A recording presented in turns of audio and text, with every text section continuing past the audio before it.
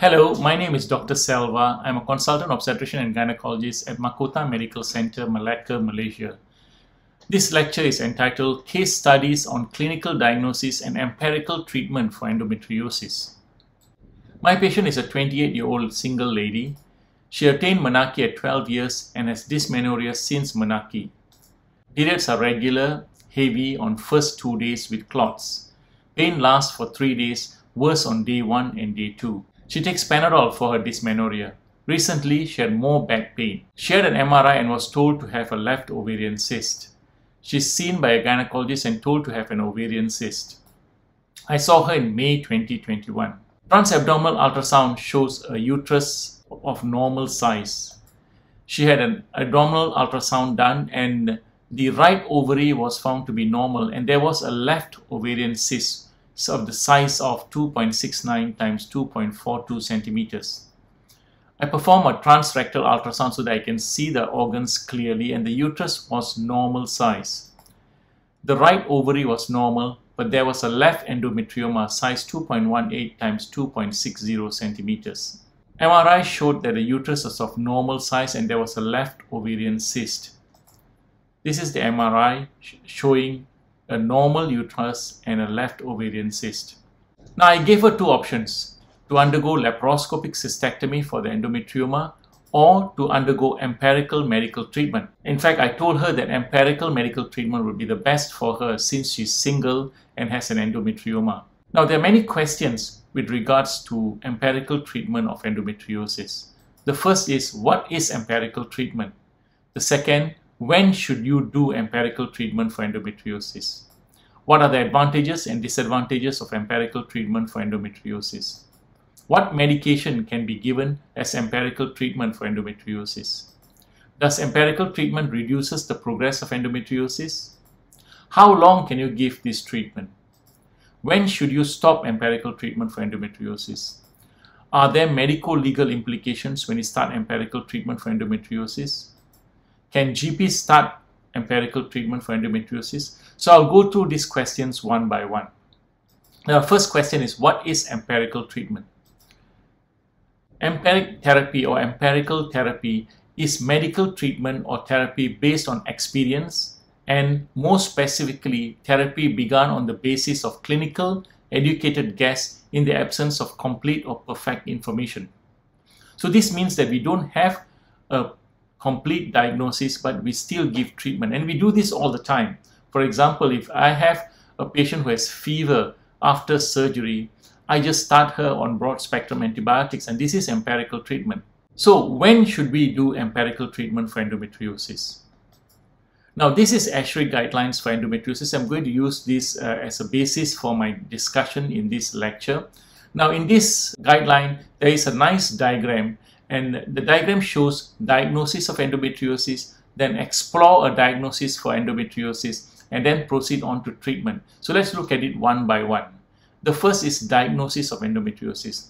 Basically, we diagnose endometriosis by taking a good history. The patient will complain of pain during menses called dysmenorrhea. She may have pain during sexual intercourse, pain during passing urine, pain during passing motions, painful or rectal bleeding, hematuria, shoulder tip pain, pneumothorax, cyclical cough, hemoptysis, chest pain, cyclical scar swelling or pain if you have scar endometriosis. Some of them have fatigue, and also infertility is another common symptom. So patient may don't have any symptoms but may come and see complaining that she cannot able to get pregnant. So what happens when we take a good history? Then we'll do an examination and then do some investigations. Now, clinical examination, especially vaginal examination, can also elicit a lot of endometriosis. So many of these patients are actually single and Virgo intacta, and so we can't do vaginal examinations. So we will be depending on imaging, and the commonest imaging is actually ultrasound, and sometimes we do MRI in patients to look for endometriosis. Now the imaging we may look for features of endometriosis such as ovarian cyst, such as endometrioma or thickening of the uterosacral ligament. But in some patients, the imaging may be negative. So what do we do?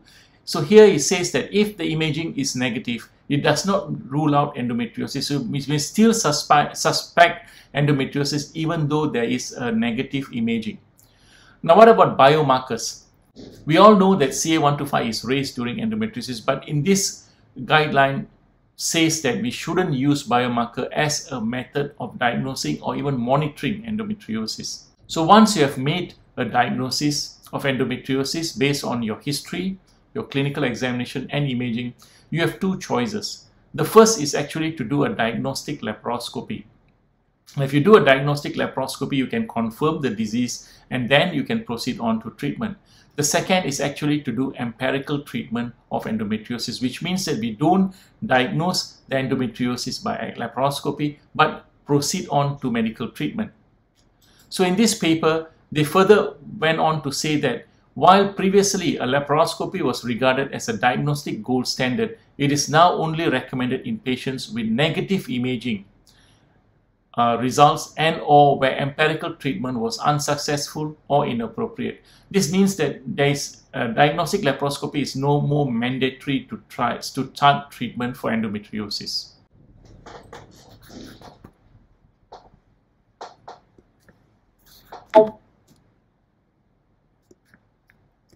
The next question is, what are the advantages and disadvantages of empirical treatment for endometriosis? So first, let's look at the advantages.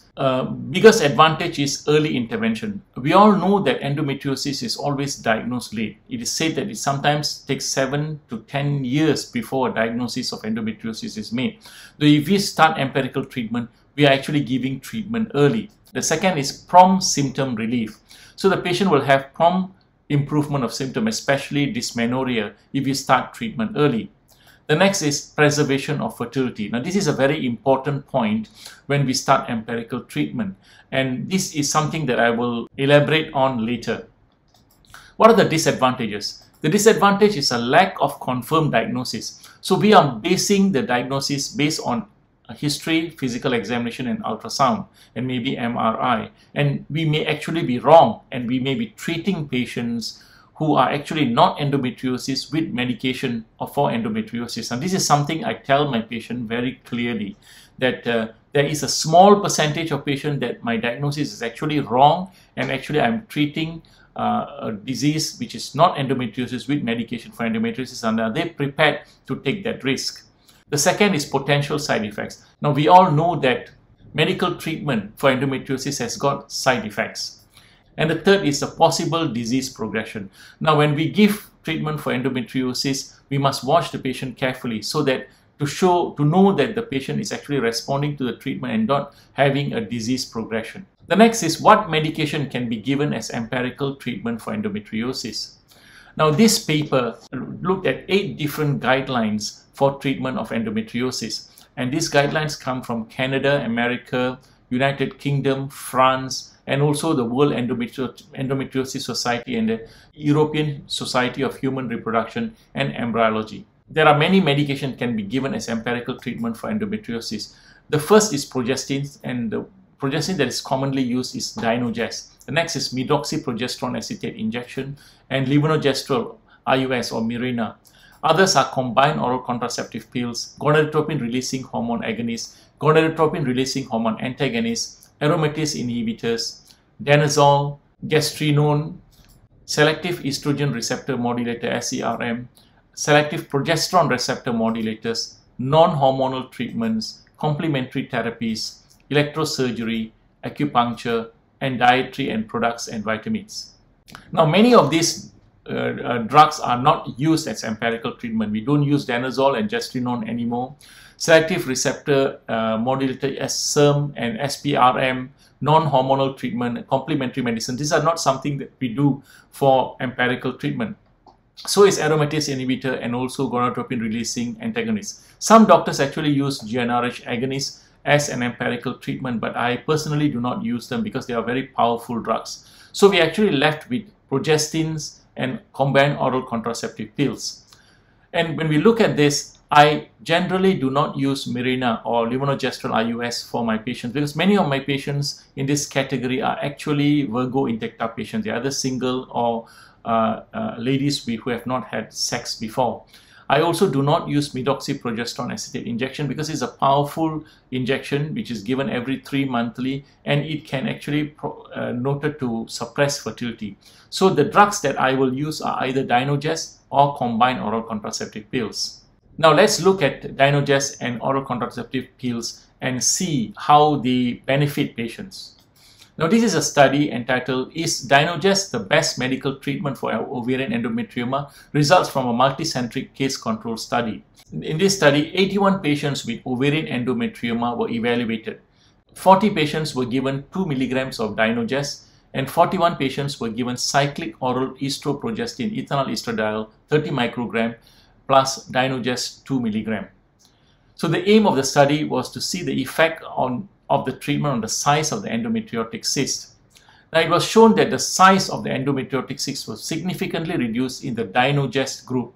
The mean cyst diameter was 52 in the baseline and 32 after 6 months. It was 75% reduction in the Dynogest group compared to a lesser reduction in the oral contraceptive group. So the decrease in the size of the endometriotic cyst observed in the woman treated with progestin, only progestin, could be noteworthy, as it may reduce the negative impacts on the affected ovary and avoid surgery. So this study clearly shows that patients who receive Dynogest only have got a better chance of reduction in the size of the endometrioma compared to combine oral contraceptive pills, and these oral contraceptive pills contain estradiol 30 microgram and Dynogest 2 milligram. So does empirical treatment reduces the progress of endometriosis? Now, in this endometriosis consensus in Strasbourg in 2022, they came to the conclusion that hormonal medical therapy or pregnancy or menopause only inactivate endometriosis. It doesn't kill it, it just inactivates it. So during medical treatment, some 10 to 30% lesions progresses. Therefore, during treatment, at least a yearly follow-up is necessary and ultrasound should be done.